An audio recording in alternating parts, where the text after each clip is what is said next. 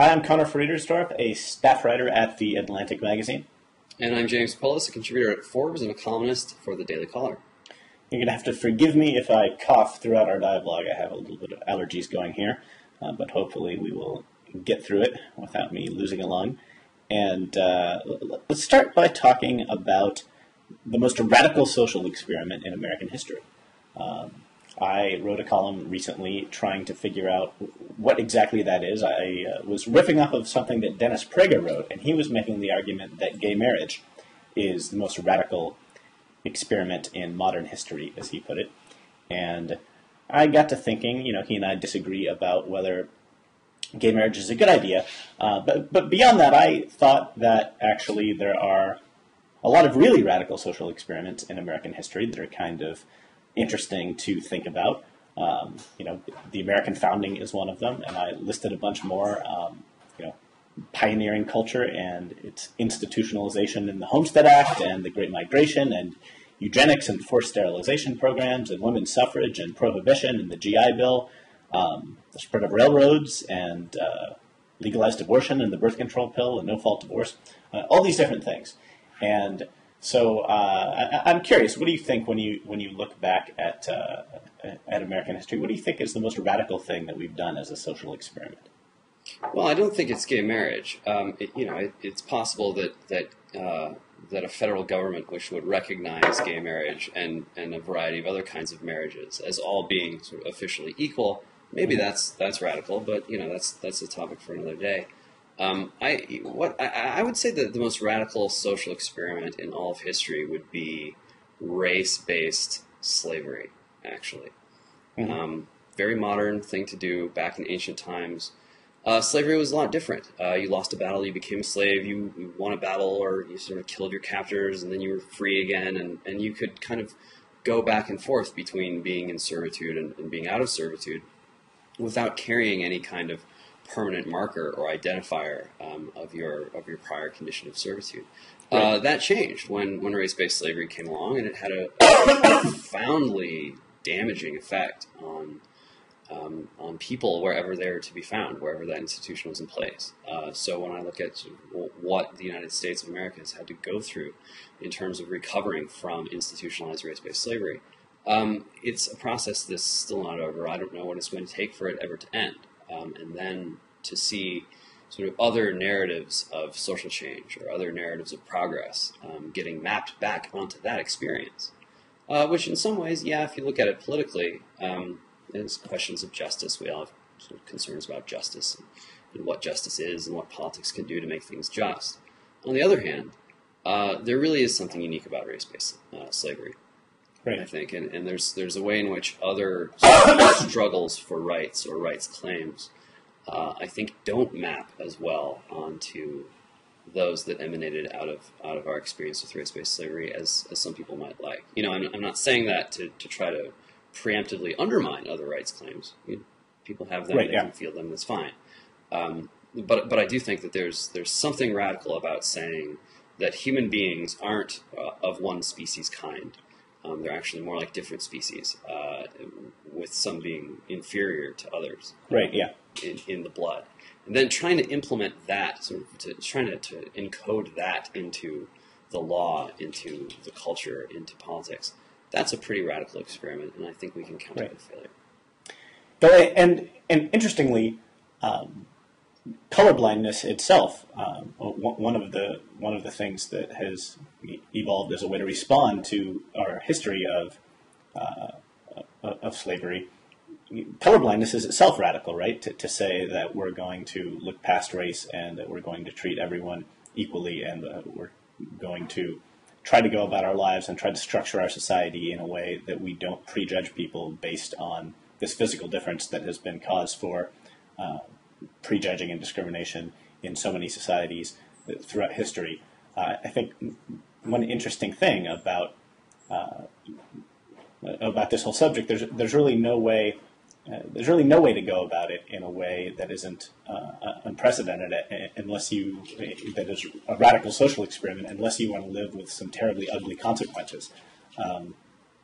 And I think that it's interesting in that way. It's an example of how radical social experiments can be among the worst things or the most ennobling that we've seen in American history.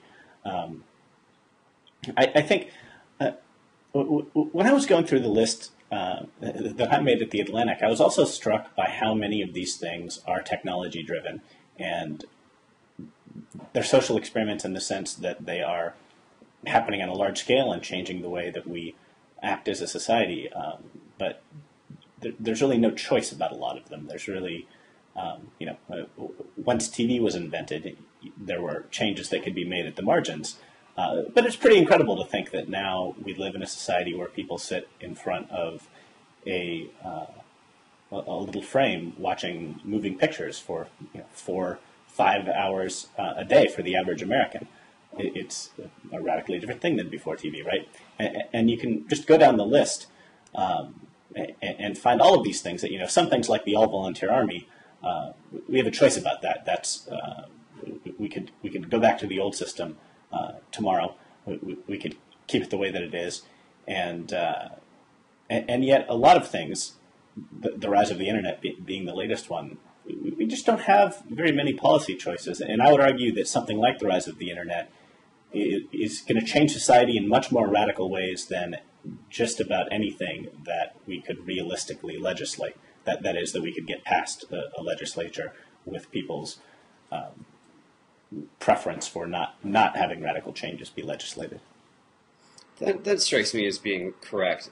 These technological changes, whether it's the birth control pill or the internet or cars have made a colossal impact on the way human beings live their lives, on the way labor is divided, on sort of male-female relationships. It's had a huge impact. But it wasn't a social experiment. Of course, there were some people who decided, I'm going to dedicate my life to building cars, or I'm going to dedicate my life to glamorizing cars. But when you look at these big macro-level technological changes, they're not really social experiments. I don't think it makes sense to think of them in that way. And I think the point of what you're saying that really resonates is that the really big changes don't come as a result of deliberate action or top-down policymaking, planning.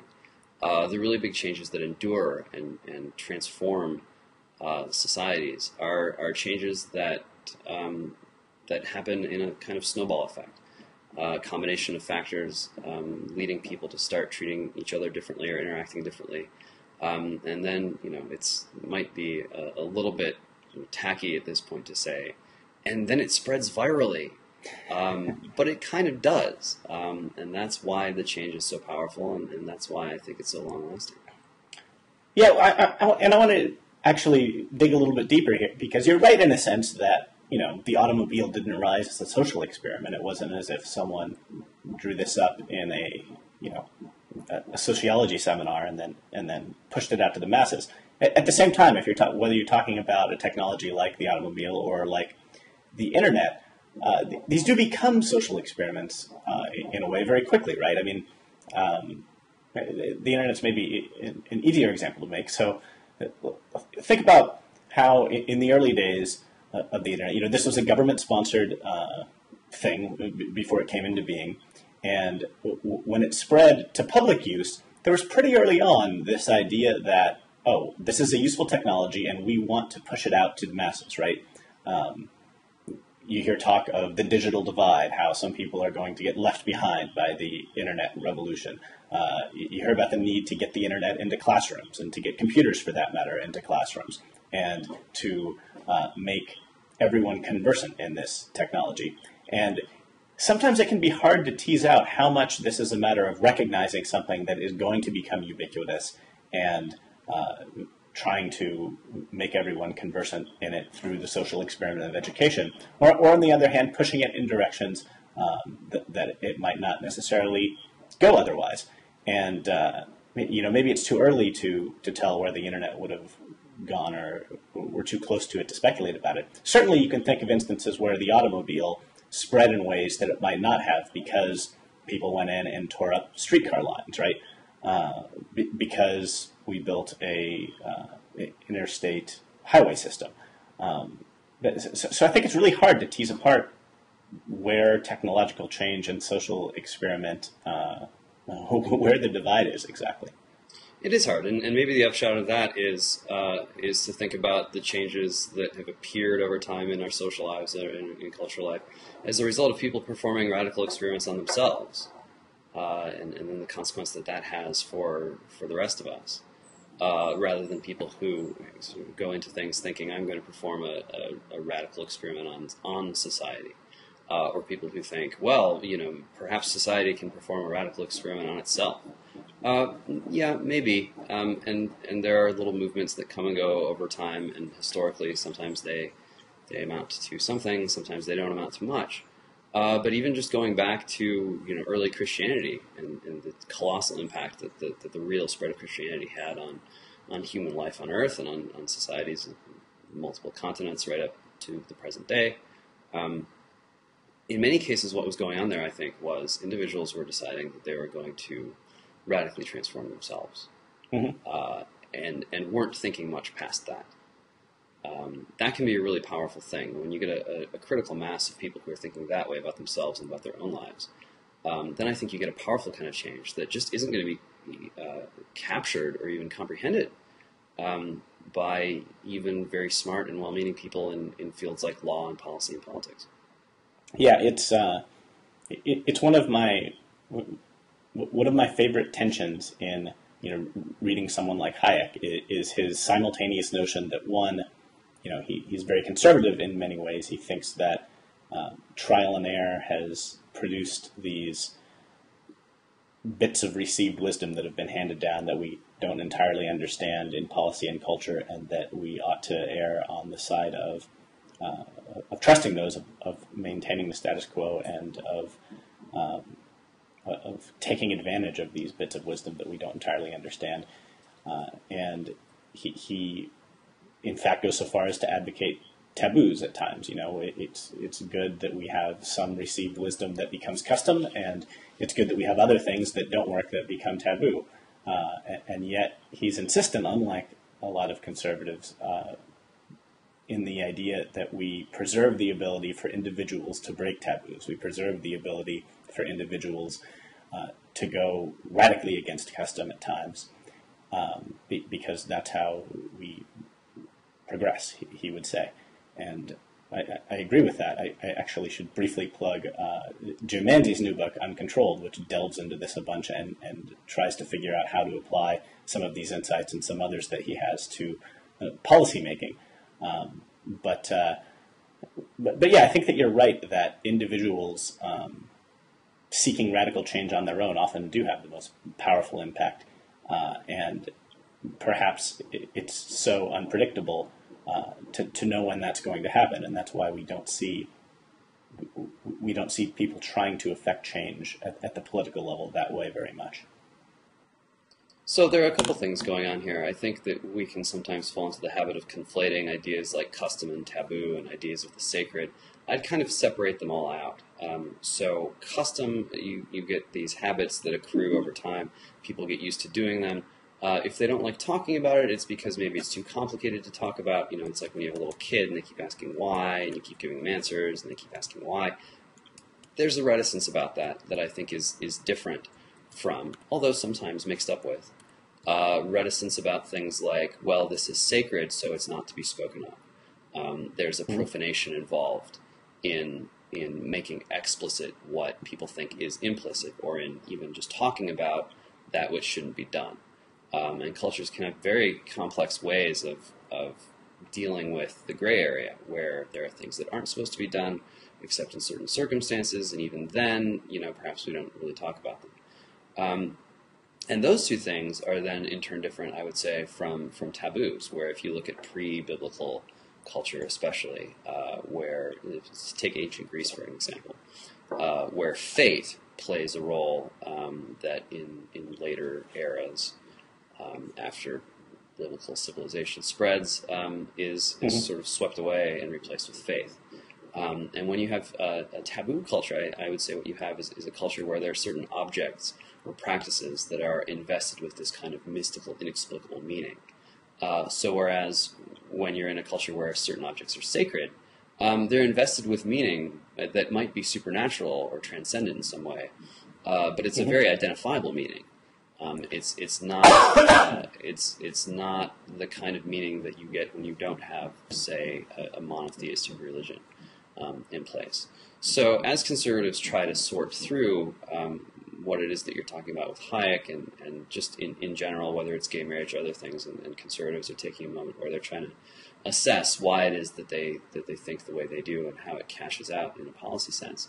I think my caution for them would be don't try to scramble all three of these things, sort of conservative custom, sense of the sacred, and then this kind of primitive or ancient vision of the taboo. A lot of different things going on there, and as we try to sort out how to talk about things that make us uncomfortable, how to talk about things that we think are disgusting, what role perceptions of disgust play in how we shape public policy, it's really going to help to be a little bit more clear-eyed about where the commitments are coming from, where the reticence is coming from. And I think conservatives are going to find themselves actually perhaps disagreeing more often than agreeing in certain instances when it turns out that, say, conservative A is really troubled by a practice, whether it's gay marriage or something else, because it offends their sense of the sacred, rather than a conservative who's saying, well, I don't have that problem, but I am concerned that the tempo of change is too fast, and if it's coming from the top down, then that's going to have sort of negative effects, not only for the way that our culture works, but for the way that our politics works too. Right. Huh. Why don't we move on to the next topic? And you wanted to discuss Europe, which is much in the news with predictions about whether the euro is going to survive or not survive, and whether the continent and the various countries suffering from financial collapse should be going about austerity or Keynesian stimulus or some third option, maybe the Germans just handing out money to everyone. What do you think? Give us your overview of what is going on in Europe now that we should be paying attention to, and what are your thoughts about it? My overview is that Europe suffers from a profound crisis of political authority. There's no overarching institution in Europe that commands real political authority. The EU doesn't do it. It's a bureaucratic organization. It's a regulatory organization. It might have a flag, but the flag just has some stars on it, and it doesn't really stand for anything politically. The euro can't muster political authority. It's just a currency. And there's no, people are looking for, well, Europeans just need to capture their sense of togetherness. It's not going to happen unless they have a political authority to oversee things. And that's important because across the political spectrum right now, very smart people on the left, on the right, somewhere in the mushy middle, are holding out this hope, and this is a very elite thing to do. They're holding out this hope that there really is an economic answer to the problem of Europe. Whether it's a guy like Niall Ferguson saying, oh, if only those industrious Germans would just realize that that if they decide that they can rule Europe economically and save Europe, then they can. Or whether it's Paul Krugman saying, well, if only the ECB or some coalition of the willing would assemble the right kind of package and create growth, meaning really growth in government and jobs created by governments, and not worry so much about inflation, well, then Europe could be saved. No economic measure is going to work in Europe if it doesn't have pan-European political legitimacy. And that kind of legitimacy doesn't come from a balance sheet. It doesn't come from getting the economic theory right. It doesn't come from invoking the right kind of fiscal practices. It comes from something more primal than that, and it comes from something much more political. So when I look at a country like Greece, which is right now being pulled apart by far-right parties and far-left parties, and voters who have taken a look at the center-left and the center-right and said no to it. When I see things like this starting to happen, even in France, where Sarkozy's center-right government was thrown out because people were basically just over it. They didn't like it anymore. And so the next guy in line who could get the most votes was Francois Hollande. He got the job. But he's his center leftism, even though he's a socialist, he's kind of a weak need socialist, and socialism isn't practical in this political climate anyway, so it's going to be half socialism, which might fail half as much or fail twice as much, depending on what happens in the rest of Europe. When I look at Greece and when I look at France, what I see here are political conditions are starting to develop where no single economic answer that can apply to all of Europe is going to be palatable to large numbers of Europeans, and that's going to create problems in parliamentary countries where you need to form governing coalition. If you can't form a governing coalition, what's going to happen is what's happening in Greece right now, which is, we have to hold elections again next month. The outcome will probably be the same. The solution isn't going to be one that can be dropped from the top down economically. Now, let me press you a little bit on this, because there's a sense in which the European experiment since the end of the Second World War has been a tremendous success, right? We've gone from a continent that was divided by the Iron Curtain to one that is substantially more free now than it was for many decades. The continent that was, warring with each other in these increasingly horrific spasms of violence that there's no European country right now that is inclined to start a massive war with its neighbors for territorial gain. Despite the possible failure of the euro, there is still a relatively robust framework of economic, of free trade and cooperation among the euro countries, and it served its political purpose, which is to say, the prosperity of the neighboring countries is at least important enough to a country that it's in no one's economic interest to go to war with one another. And so it seems to me, given where Europe came from, this has in large part been successful. And if we define success that way, if we define success as no intra-European wars and an ability to be militarily powerful enough at least to repel invasions from foreign aggressors, the Europeans right now aren't worried about Soviet expansion back into the Western Bloc or even further into the Eastern Bloc.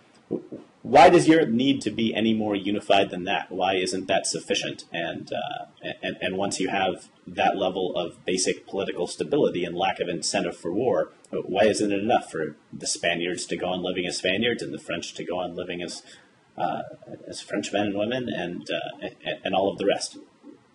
Well, I think that's a question that I'd like to hear more Europeans address, because the answer has gone kind of implicit all this time. Nationalism is still a problem. For starters, I think I'd say that countries tend not to go to war because it's in their economic interest to do so. The world was at historic highs in terms of globalization on the eve of World War I. That didn't stop the war from happening. The United States didn't invade Iraq because it was in our economic interest to do so. Not really. There were some people who said, well, if we do this, then we'll get all the oil, that would be great. But that's not why we ended up there. That's not what motivated public opinion to get us there. And that's certainly not the way the war was fought.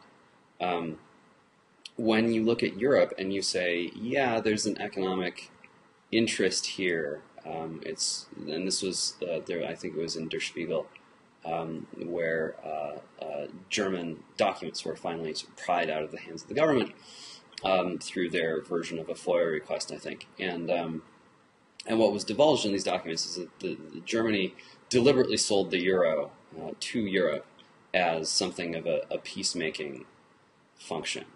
And countries like Italy were brought into the Eurozone, despite the fact that the economists in Germany and elsewhere knew that the claims they were making about their fiscal soundness and their appropriateness for meeting euro criteria were more or less fabricated.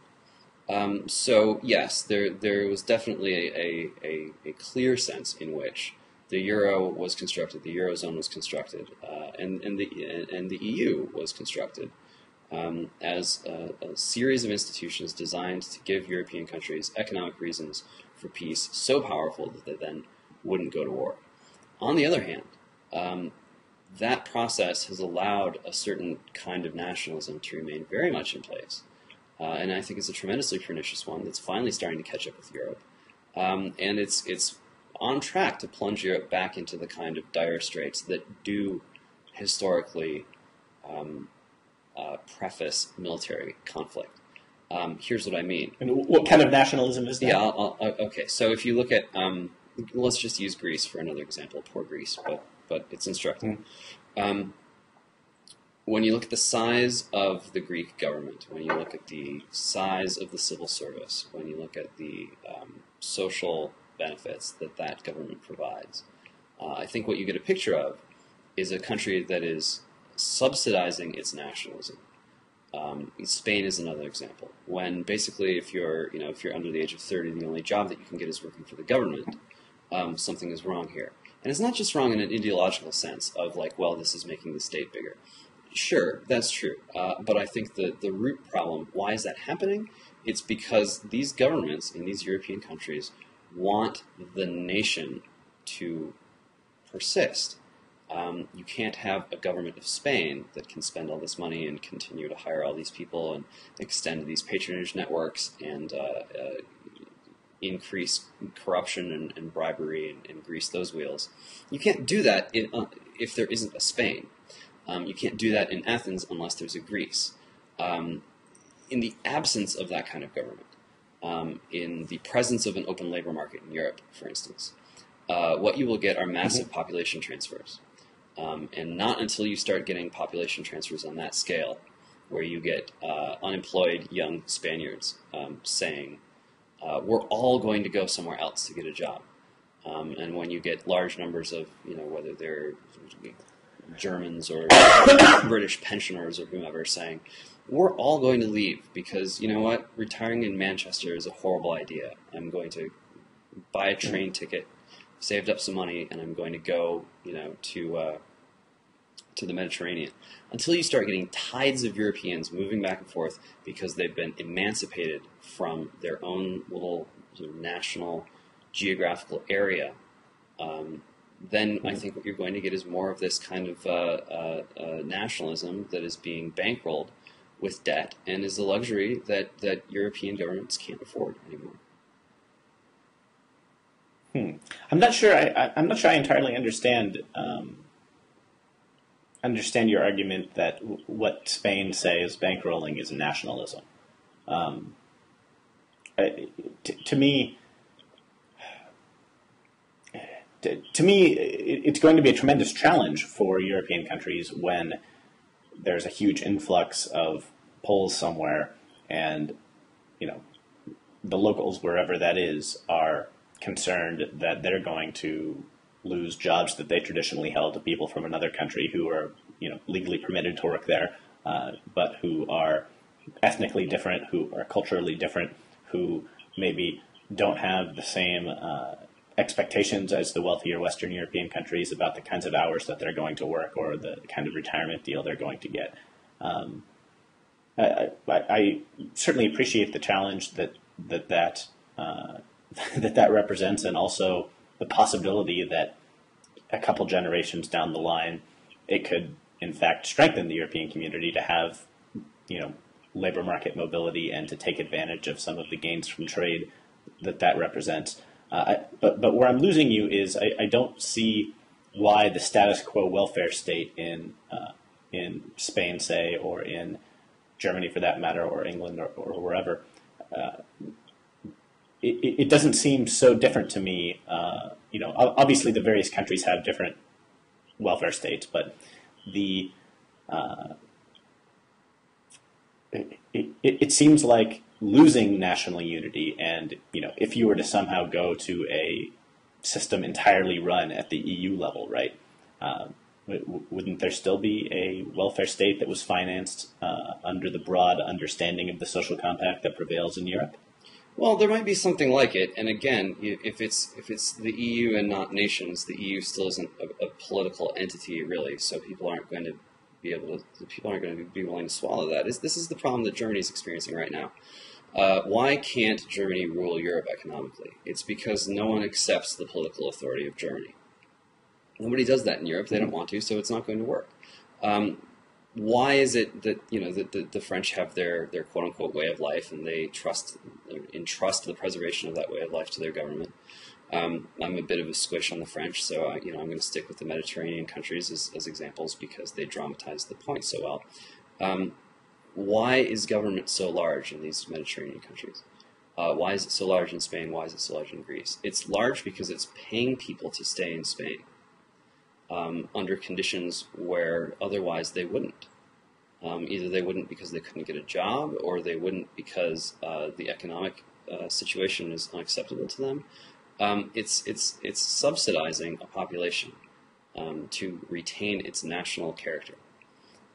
That might be quaint, and it might be. It might increase a sense of local solidarity, but it isn't working. And neither the EU nor the Eurozone has been able to do anything to stop these governments from subsidizing their national character by basically paying people to stay in the country, whether by giving them social benefits that keep them there, or by giving them government jobs, or by sort of roping them into this cycle of bribery and corruption that is rampant down there. It's a problem, and this raises a larger question that you've been thinking about with regards to Germany, and that I think about a lot with regards to Spain, and that is, what sort of claim do people have on their culture as a legitimate thing to preserve with state funding? You have a country like Spain where the custom is to go home from work every day for 3 hours for siesta, and to have a big meal at lunch, and to take a long nap, and then to go back to work and to stay there until 7 or 7:30 at night. And it puts you on a different work schedule than the rest of the Eurozone. And there's been a lot of tension about this. If you're working in an office in Barcelona or Madrid, maybe you don't take siesta if you're with a multinational company. If you're working in an office in the south of Spain, if you're working in a domestic industry, you probably do still take siesta. And this is a defining element of Spanish culture. It's something that maps onto how much time you spend with your family, and the kind of, the physical environment in which you live, whether the tapas bars in your neighborhood are able to stay open as they have for decades and decades and decades. Isn't that a legitimate thing for people to decide that this is something we want to preserve these aspects of our culture despite what the rest of the world is doing, and we have decided as a people to spend money to do that? It's a legitimate desire. My question would be, how's that working for you? The answer is horribly. It's working horribly. Even Germany. Matt Iglesias had a post a couple days ago where he said, Germany wants structural reform in these other European countries. They could do some structural reform too themselves. They could get rid of the blue laws on Sundays that make it impossible to buy socks on a Sunday. They could make sort of structural changes to their own labor market that would basically get women out of the house more often to buy stuff. They can't now because they're not able to buy stuff. Is that a fair argument? I don't know. A cultural conservative would say, hey, wait a minute, this is these people's heritage, this is their custom. It's insane to think that they should have to modernize things that they don't want to quote-unquote modernize in order to sustain some economic arrangement that is proven fatally flawed in some way. So yeah, there is that. But on the other hand, Germany has still not rid itself of its guilt for the Second World War. You've got Greeks in and out of Parliament saying that Germany needs to pay some more reparations because World War II. That kind of blame isn't going to go away anytime soon.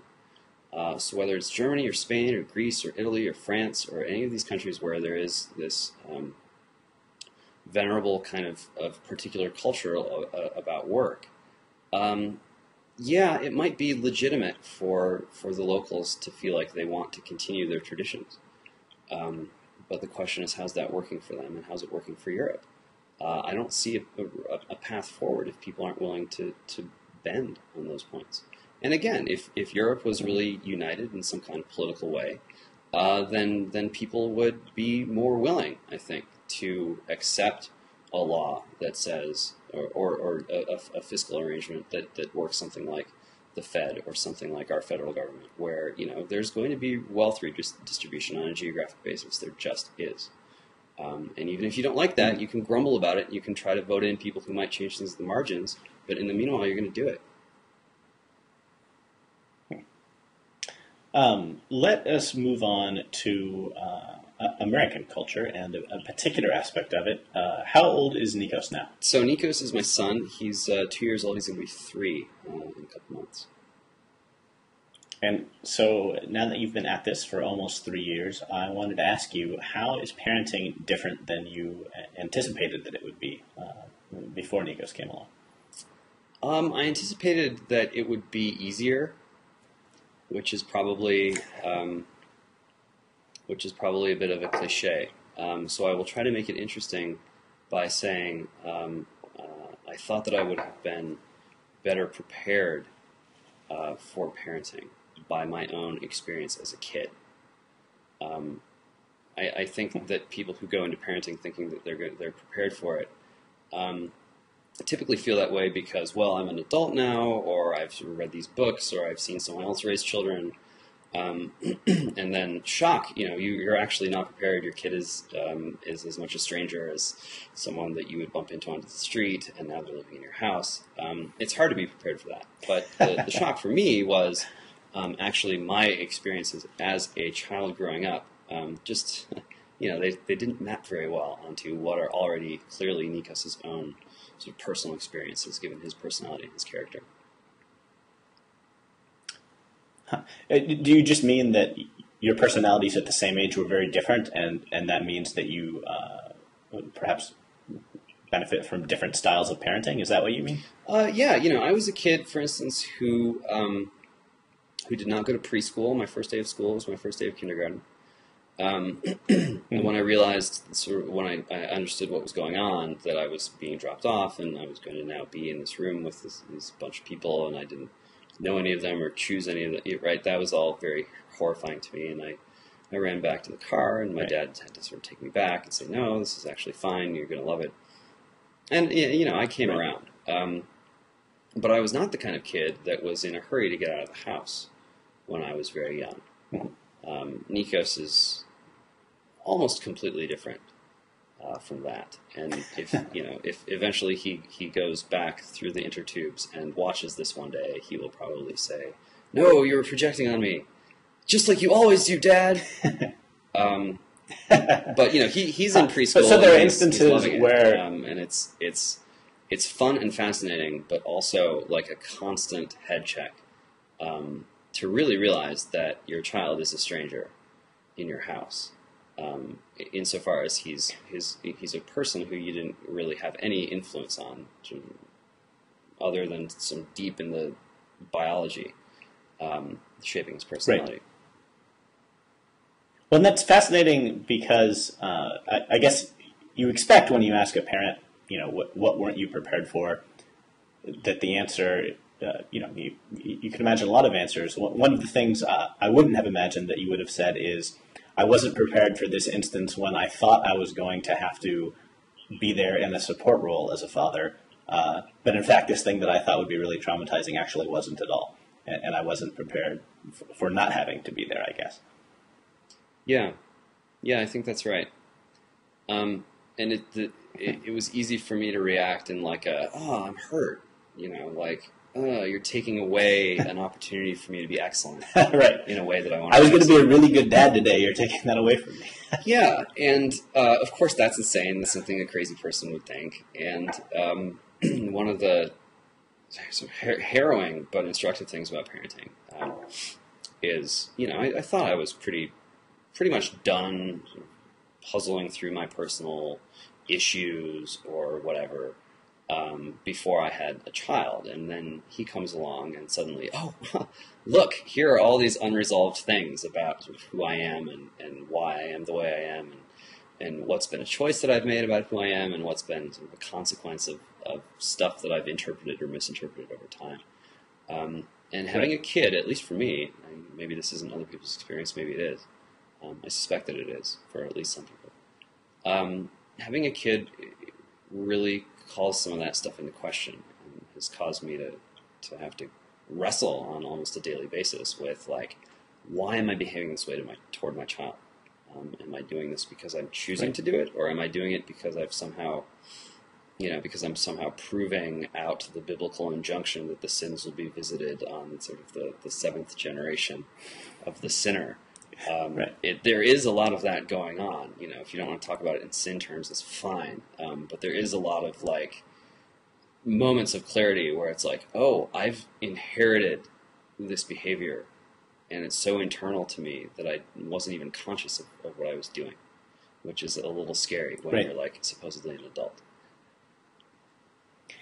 And do you think, looking back on the gulf separating what you thought parenthood would be like and what it has been like, do you think that, we're confronted with a lot of images of parenting? We see it in TV, we see it in movies, we see, people in the supermarket, et cetera, et cetera. Do you think that this is something where you were misled by the culture in some way, or do you think that there actually is no way to prepare for this? It's just that it's the experience that you can't really know what it is until you go through it. I don't know if I'm prepared to answer that question. I don't think I have the answer yet, and ultimately, I'm not sure that it matters in terms of my sort of journey with my son as a father. Even just a couple of years ago, I would have been much more conventional or conventionally conservative in how I would answer that question. Invoke Burke and society as being composed not only of the living but of the unborn and the dead and all that good stuff. But in reality, I think it's not that surprising that you've got a resurgence of social liberalism and social libertarianism, and social conservatism seems to be taking its lumps and not being able to dish out all that many lumps. Both the libertarians and the liberals basically accept the proposition that, to a fair extent, the world is going to raise your child. That the family is there, and that's fine, and maybe even going to play an important role in your child's rearing. But really, reality is in the world, and the sooner that your child gets into it and becomes well adjusted to it, the better. It is interesting, now that I think about it, that you most often associate homeschooling with religious conservative parents as opposed to libertarian parents, right? Despite the fact that libertarians will be more likely to tell you, "Oh, the government should stand of everything. I want to do it all myself. I want to be self-sufficient." That I guess the greater chasm between the values of religious conservatives and secular culture, ultimately that's a more powerful driver of people to homeschooling. I guess that makes sense, but I never quite thought of it that way. Well, yeah, that's right. And 50 years ago, the prospect of more or less letting the world raise your child would not be as daunting or as alien to a generically Christian person as it is today. So I'm not surprised that homeschooling has taken off among the devout, and my guess is that trend's going to continue and intensify, especially over the next 10, 15 years.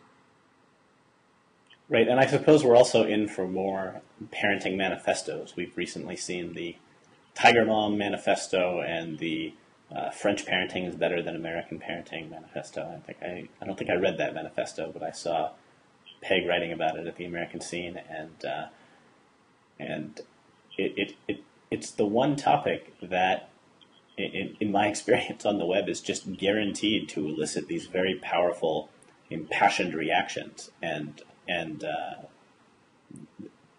it's it's fascinating to me to read, cultural histories that talk about, for example, I'm trying to think, I'm blanking on the name of the famous child rearing book that was kind of widely accepted in the 1950s. The Dr. Spock. Yeah. And it's hard to imagine a parenting book coming along now that would gain as wide acceptance as I understand that the Dr. Spock book gained in its time, and maybe there's a distorting effect looking backwards, and there was surely impassioned argument at the time, but I don't know. We live, I think, in a more niche world, in a world where people are more comfortable buying into niches as well, and where doing so is celebrated. I think that people who announce in public that I am going about raising my child in this particular way that I've very carefully thought out, and that has these precepts and is part of this subculture. You get some pushback from other people who disagree, but you also, I think, I think these people also get positive feedback in that people think, oh, they've thought carefully about this, they're invested in it, they're spending a lot of time on it. That's the important thing. Yeah, I guess I'd have two things to say. The first is it's a lot easier to pick up a book and be convinced that it's going to tell you how to parent than it is to think, I actually need to raise myself first before I can then authentically adopt the responsibility of raising another person to be their own human being. That's a daunting task, right. And it's so daunting that it seems like, how am I going to have time to do this? I'm already living my life. My feeling is, it's almost like a fate kind of thing, where this is the hand that I've been dealt, this is just who I am. I think there's a real incentive for people who feel that way, in part by choice, maybe, in part because they're proud or whatever, maybe in part because they just feel like that's reality, that's just the way it is. I think there's a real incentive for them to feel like, oh, but here's this book that will tell me, regardless of who I am, if I just sort of adopt these 10 precepts or these 5 strategies or whatever it is, then at a minimum, I'm not going to fail as a parent. That's a powerful message. Right. On the other hand, it's interesting that these books that are coming out are not particularly scientific. Certainly not in the way that people in the 50s thought of social science, where right. There's a science, it applies to everyone because it's science, and that's not what's going on right now, I think, with parenting. I think what's going on with parenting now is it's kind of like, it's like ideologies, more than like science. It's like master the credo of the tiger mom or whatever. I'm caricaturing, but lightly. Right. I'm not trying to be pejorative. I'm just trying to describe how this is working. And so I think it's curious that at a moment when supposedly science is on the upswing and where modern life creates conditions where people feel like they have to, if it's not science, then it's not true, and if it's not true, then who's to say, and if who's to say, then like it's not a guide for life. At a moment when that's been the narrative about modernity and about science, we're sort of coming up against, with child rearing, an experience where people feel like, no, there really is no science of child rearing. I need some kind of creed. I need some like way of living, some art of life. And that thirst for like workable art of living is a powerful one that science isn't going to quench. It's easy to make fun of these books and this sort of art of life thing, and it's it's almost like treating child rearing as some variety of feng shui or something. It's easy to mock that, but I think it's important to note that this is a reaction against the idea that science can explain our lives for us and can run our lives for us. I think it's a reaction to the spread of pharmaceuticals. It's a reaction to the idea that the life stages of someone who's growing up are going to fit into these predetermined categories, and that like the science of your brain is going to make your teenager behave in a certain way. That's taking power away from people, and I think that this explosion of interest in parenting books and the mommy wars and arguing about how to parent reflects a desire to sort of reclaim our destinies when we're parents. I think people sort of closer to our age than to our parents' generation are tending to feel like their unique personhood is kind of being taken away or challenged or threatened by parenthood sometimes. That can be a disorienting feeling. Yeah, I think that's... Yeah. Well, and you and I are right on the cusp of the millennials, not quite millennial, and yet not quite Generation X. And I wonder when I read about the millennials and I read, old pieces like David Brooks' The Organization Kid, and when I read about millennials going into the workplace and having a hard time transitioning from an academic experience where these goals are just set out in front of you and transitioning to a work experience where there is no obvious next milestone. I wonder how that generation, I wonder how people a little bit younger than us, how that personality trait, or that generational trait rather, is going to map onto parenting and how it's going to change parenting for that generation. I suppose we'll see. I suppose it will. If there's one thing that seems to be holding true, motorcycle, there's a push or a drift toward having children later in life. There's been talk already about how increasingly marriage and legitimate birth is increasingly an upper class or privileged person's life. I think we're going to start hearing some conversations about how the poorer you are, the younger you have children, and the wealthier or more successful or more stable you are, the longer you wait.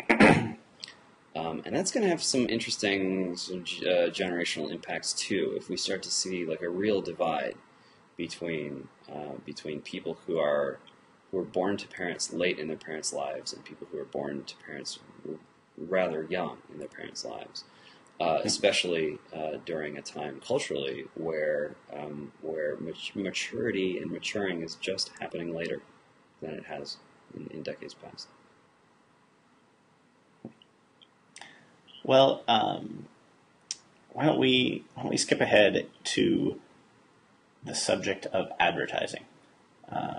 This is something else I wanted to talk about because Thomas Friedman wrote a column, and actually I'm just going to read the beginning of it, which I think will be the easiest way to sum it up. He says, "Pouring through Harvard philosopher Michael Sandel's new book, What Money Can't Buy, The Moral Limits of Markets, I found myself over and over again turning pages and saying, I had no idea. I had no idea that in the year 2000, as Sandel notes, a Russian rocket emblazoned with a giant Pizza Hut logo carried advertising into outer space, or that in 2001 the British novelist Fay Weldon wrote a book commissioned by the jewelry company Bulgari, and that in exchange for payment, the author agreed to mention Bulgari jewelry in the novel at least a dozen times. I knew that stadiums are now named for corporations, but had no idea that now even sliding into home is a corporate-sponsored event," writes Sandel. New York Life Insurance Company has a deal with 10 Major League Baseball teams that triggers a promotional plug every time a player slides safely into base. When the umpire calls the runner safe at home plate, a corporate logo appears on the television screen, and the play-by-play announcer must say, "Safe at home, safe and secure, New York Life." And while I knew that retired baseball players sell their autographs for $15 a pop, I had no idea that Pete Rose, who was banished from baseball for life for betting, has a website that, Sandel writes, sells memorabilia related to his banishment. For $299 plus shipping and handling, you can buy a baseball autographed by Rose and inscribed with an apology. I'm sorry I bet on baseball. For $500, Rose will send you an autographed copy of the document banishing him from the game. And he goes on and talks about a New Jersey public school that sold naming rights to its gym, and he talks about people being able to bypass the normal TSA security line if they're wealthy travelers and they have gone through a certain process. And then he gets to his point, which is, seen in isolation, these commercial encroachments seem innocuous enough. But Sandel sees them as signs of a bad trend. Over the last 3 decades, he states, we have drifted from having a market economy to becoming a market society. A market economy is a tool, a valuable and effective tool for organizing productive activity. But a market society is a place where everything is up for sale. It's a way of life where market values govern every sphere of life. Why worry about this trend? Because, Sandel argues, market values are crowding out civic practices. When public schools are plastered with commercial advertising, they teach students to be consumers rather than citizens. When we outsource war to private military contractors, and when we have separate shorter lines for airport security for those that can afford them, the result is that the affluent and those of modest means live in increasingly separate lives, and the class-mixing institutions and public spaces that forge a sense of common experience and shared citizenship get eroded. So there's a little bit of Charles Murray in there. There's a little bit of Mickey Kouse's The End of Equality in there. This concern for social equality and a concern that people in different income groups, that it's important for them to interact. And I'm pretty much on board with Friedman there, I think. But what I think is really weird about this column is conflating advertising with those things. I guess the most succinct way to put it is the column's title is something like, this column is sponsored by no one. But of course it appears on the New York Times website and there's a banner ad for a credit card above it. And precisely because it is sponsored by someone, anyone of any income level can read it for free on the web. And I guess the argument that I want to make, and I'm curious what you think about it, is that whatever you think about advertising, even if you think advertising is terrible in some Don DeLillo-esque way, it is nevertheless the fact that advertising makes America a more egalitarian place than it would be otherwise, because it subsidizes all of this free stuff. It subsidizes all of these shared experiences, from professional sports to the newspapers that we have, to the television networks that we have, to the free web-based email accounts that we use. And to me, if you took away advertising, America would be a lot less equal of a place. Yeah, that's interesting. On the journalism front, I'm a little concerned that the advertising model is like a charade. Does it really work? Are people really buying things that are being advertised on their sort of in their Gmail? You know, what am I looking at right now? Scottrade on my Gmail. Am I really gonna like go use Scottrade after we're done taping this? No, I'm certainly not. Whenever I like pick up a copy of, you know, Vanity Fair and flip through it, do I then go buy anything I see in that magazine? No, I don't. You know, if I had the money to buy it, like the Bulgari watch or whatever, I don't know, maybe I would. But I'm not persuaded that the advertising model is viable. Obviously, there's always been advertising, but the bigger picture is like you said, a culture where everything's for sale, where everything's not only being sold but is being purchased too. That used to trouble me more than it does, and I think ultimately the onus is on the individual to understand why they're selling what they're selling, what of their self it is that they're selling, and some of these decisions about what kind of profession to go into, what kind of career to have, how much to, you know, quote unquote buy into consumerism. A lot of that stuff is I think emanates from highly personal decisions about like what sacrifices to make in your life and like just negotiating an acceptable life for yourself. I realize I'm speaking a bit abstractly, but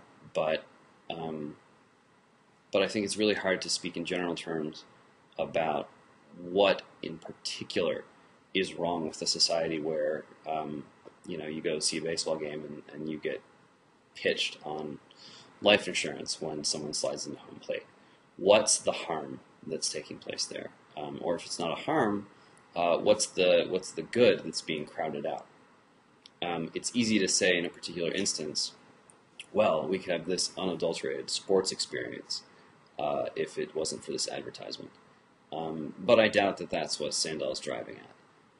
I think what he's driving at is that the commercialization of all public space causes people to stop thinking about who they really are. That's a legitimate concern, but it's the kind of concern that I don't think is going to be addressed by more regulation or sort of banning these things or restricting where advertisements appear. That's not going to get to the root of the problem. The root of the problem is people have an affirmative desire to be distracted from thinking about who they really are. So in years past, they've indulged that by participating in violent nationalism instead of by buying stuff. Right.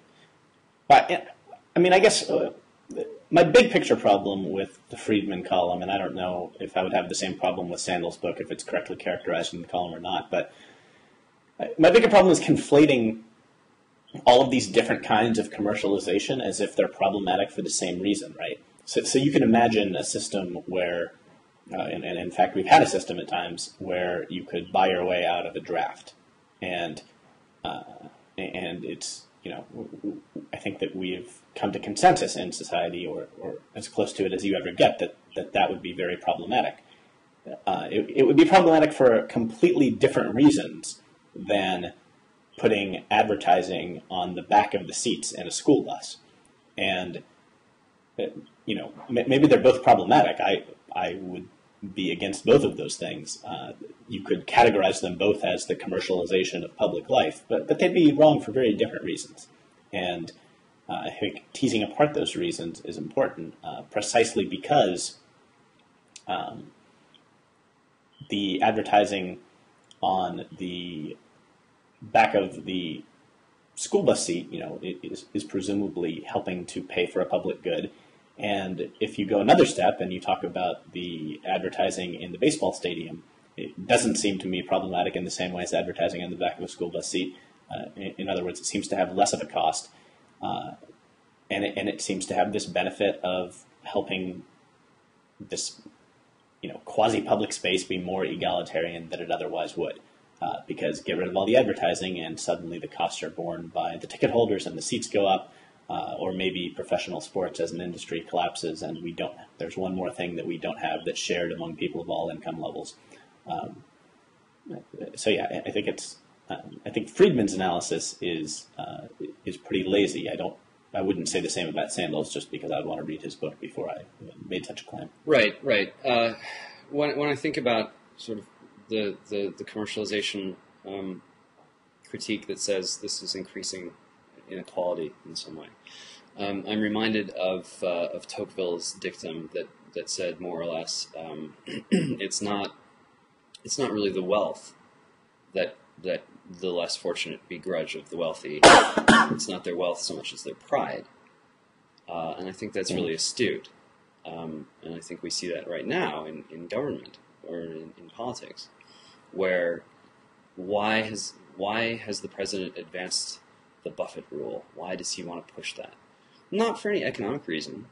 Not really. I think the administration has conceded that this is not really going to move the needle on the budget. It's not going to move the needle on the deficit. It's there as a moral pitch, which is the wealthy need to be humbled a little bit, or else people are going to be mad about it, because it chafes against our democratic sense of equality, to see people who are just like us, more or less in every way, except they have a pile more money. Typically, in America, you have to actually be better at stuff to get more money. There is still a pretty good correlation between talent and wealth, or competence and wealth, merit and money. But it's also true that fortunes rise and fall very fast in America. It's not like old-style aristocratic countries where wealth was accumulated over generations. And I'm not talking like 2 or 3 generations, I'm talking about like 5 to 10 maybe generations. a long time. Right, yeah. It's not the way it is here. We seem to intuit as Americans, I think, that that it's easier here than it has been maybe in human history to get rich and to feel more worthy than people who aren't rich, and that kind of sensation is something that we're particularly vulnerable to as more or less interchangeable human beings. So it's not surprising that we would want to curb that or hedge against it in politics. Of course, for people on the right of center, they're no, this is terrible. Like, to celebrate those people. They're the achievers. They're an inspiration to us all. Tocqueville's reminder would be, in a democratic society like ours, where the equality of conditions is really what defines us. Tocqueville would say, increasing inequality. Maybe there are like more super rich people, but mostly Americans are more like each other now than they have been in the past. That phenomenon, in Tocqueville's estimation, is going to keep Americans wanting to humble the wealthy, even more than they want to. It's not so much they want to take their money away; it's that they don't want them feeling like they're a new aristocracy. Mm-hmm. Why don't we close things out by talking about the business of becoming a rock star? You previously lived in LA and were the front man in a band, and since you've returned to LA, you've started up in music again and play with a band called Black Highlighter, and we can link a page where I believe people can stream the album online. Is that right? Yeah, you can find Black Highlighter on Facebook. You can find us on Twitter. There's a site called TuneCore, where you can hear some stuff too. But there's this site called SoundCloud, which, if you haven't checked it out, you should. It's a great place to find new music, and it's also a great place to just listen to music. And it's basically what it says it is. It's the cloud. It's a cloud of music. So we uploaded our stuff there, and that's how Facebook does it. Is you can get to bands' music on their band page portion of their Facebook profile, and it's all hosted at SoundCloud. So yeah, there are a lot of different ways to do it. Oh, and of course Spotify.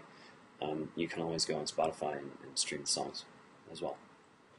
Yeah, so what I'm curious about, a couple of things. You did this some years ago, and you're doing it now. You were a different age then. Technology was different then. The way that bands publicized themselves was different.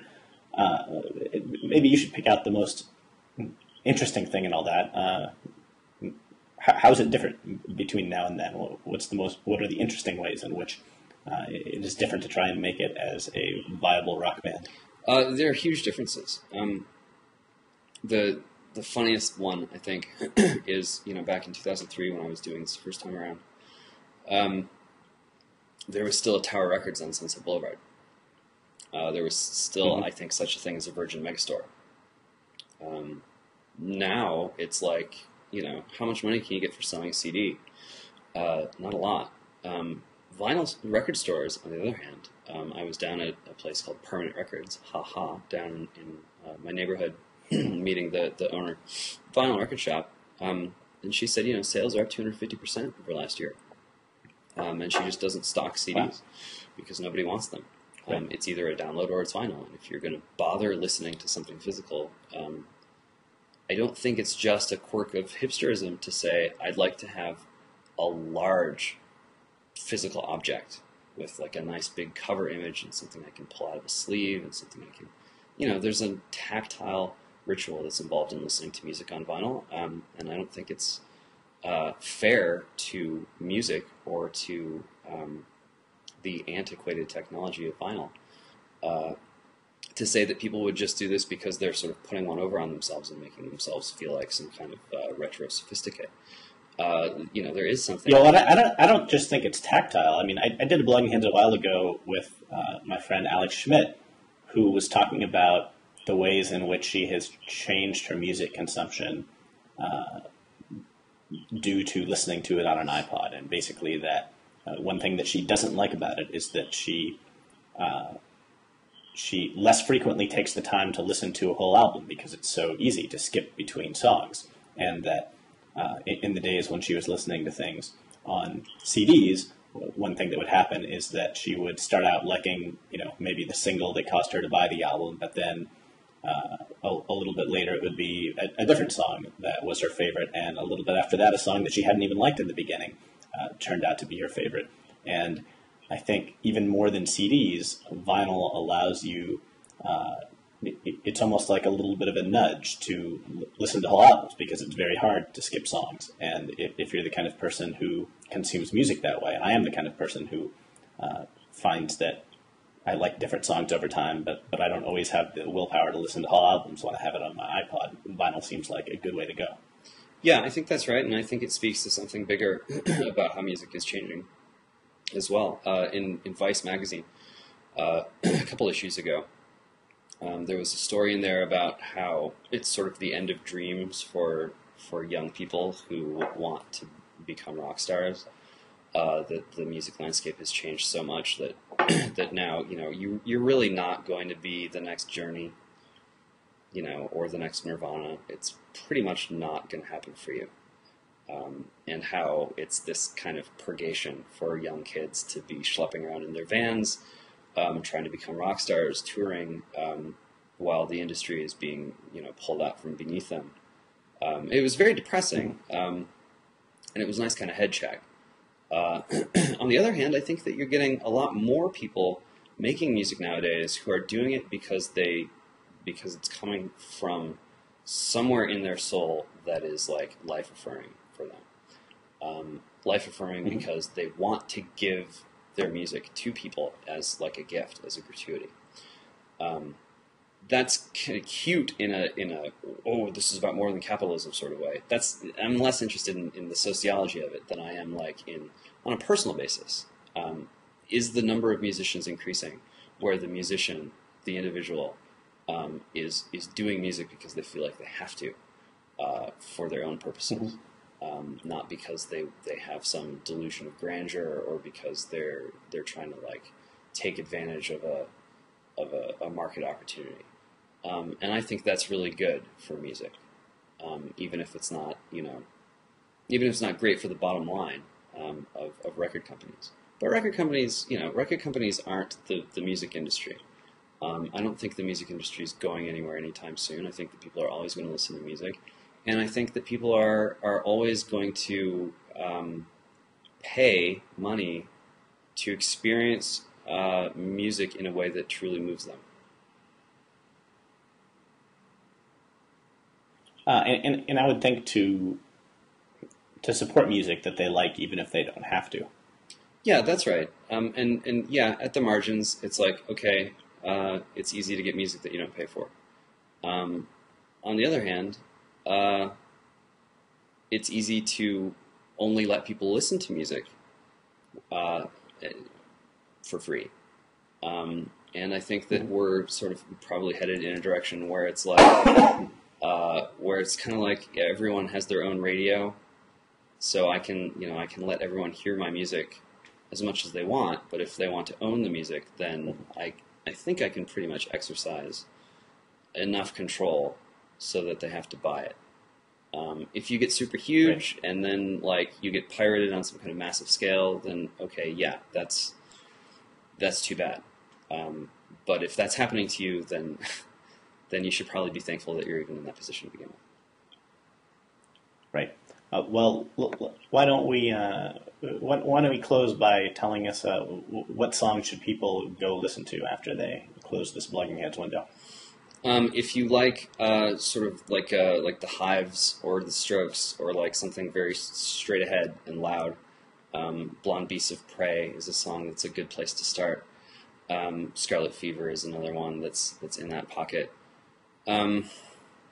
If you like, it's kind of like more sonically adventurous the further into the record you go. So the second half of the record is kind of like more of a sonic suite or sonic feast.